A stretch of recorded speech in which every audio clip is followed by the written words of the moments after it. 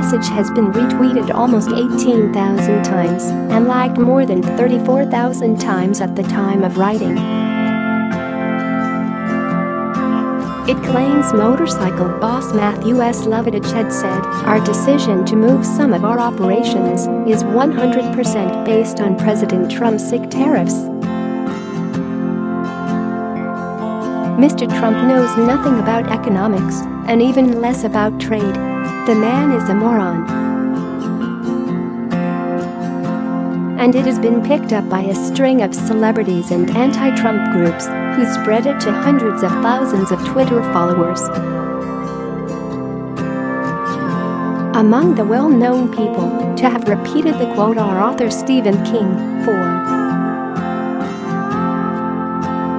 8 million followers, actor Ron Perlman, 700,000 followers, and Amy Holden Jones, screenwriter of Beethoven and Indecent Proposal, 16,000 followers.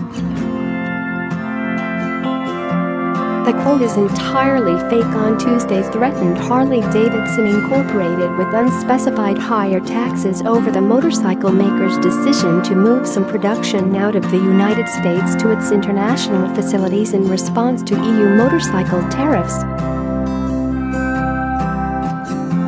Since then, Mr. Levaitch has become a target for Donald Trump's fans online. A fake quote appears to have originated by a Twitter account under the name of Judy Tinselman, who claims to be a political analyst working in Washington, D.C. But prior to tweeting the inflammatory quote, the account had just one follower. It now has almost 500. A spokesman for Harley-Davidson told the Mirror the tweet is completely fake.